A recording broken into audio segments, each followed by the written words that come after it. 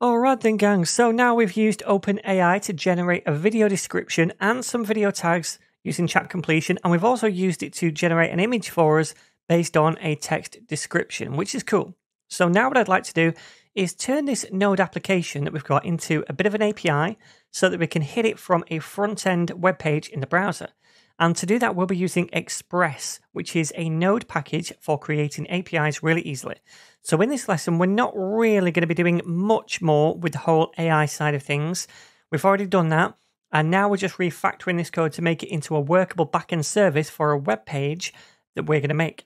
Now, if you know nothing about Express, then I've got a whole Node.js crash course on YouTube and on NetNinja Pro, which talks about Express a lot.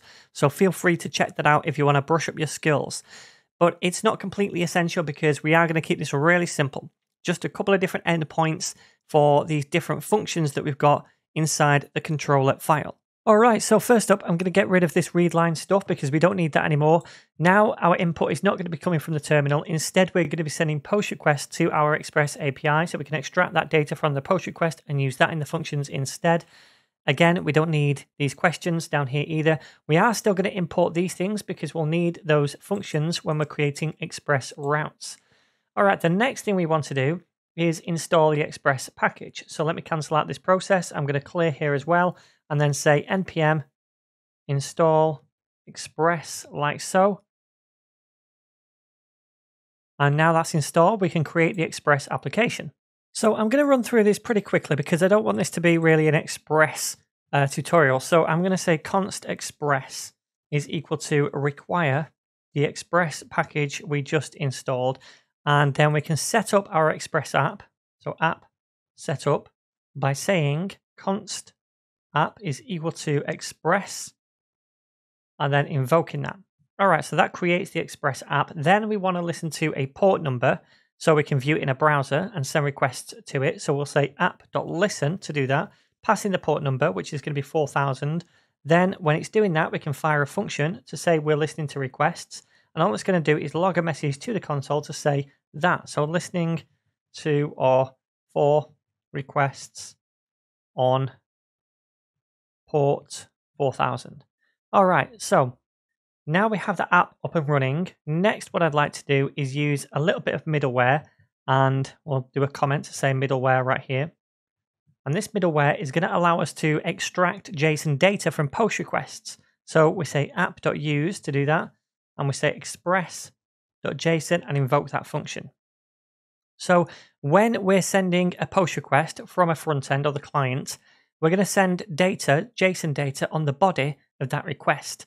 Now, if we didn't use that, we wouldn't be able to easily extract that body data and pass it so we can use it inside our different route handlers. But this allows us to easily do that. Okay, so now we have that, we can create the routes. So a comment for routes as well. And we'll say app, and then we could use a get request for certain things. We're using post requests because we want to send data with the request. The data is going to be either the video title or the description of the image. So we're going to handle these post requests. Now we need routes for them. So I'm going to say the route will be OpenAI and then / meta to fire the meta function, which is this top one up here, generate meta. And by the way, this can be whatever you want. This just makes sense to me. So when we send a post request to this, we fire a function, and that's going to be the generate meta function. And then I'm going to duplicate that and change meta to image. And then this is going to be generate image instead. So the other function. All right, so that's pretty much all we have to do right here. So when we send a post request to this URL, we're going to fire this function. When we send a post request to this one, we're going to fire this function. Now, these functions accept two arguments. A request object with information about the request and a response object, which we use to send a response back to the client. So we can accept both of those arguments inside both of those functions. Now remember, we no longer have access to this title directly because that came from the interface when we typed into the terminal. Instead, we're going to extract it from the request object. So we say request and response, and then inside here, we can extract the data from it. So I can say const title, and we're destructuring here, is equal to request.body. And again, the reason we can do this is because we used this middleware right here. If you didn't do this, you can't do this. Okay, so now we have this title and we're just outputting it right here. So we don't need to change that. And also right here. Cool. The only thing we need to change is instead of logging things to the console, we need to send a response. So let me get rid of that and also get rid of that. We're going to wait until both of these are complete and then send a response. So we can say response.status first of all and set it to 200 to mean everything's okay. Then we're going to send back some JSON data.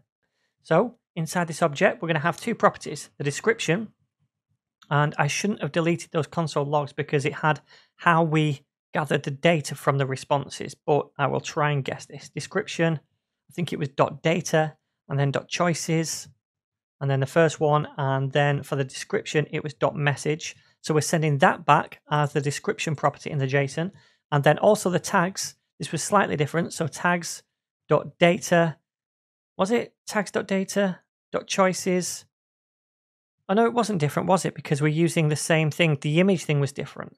Yeah, so choices 0 and then .message. All right, I think that's right. We'll find out soon enough.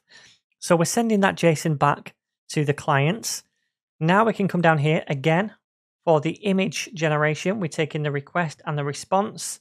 And then the prompt right here is going to be request.body.prompt. So we'll send a value of prompt when we make the post request.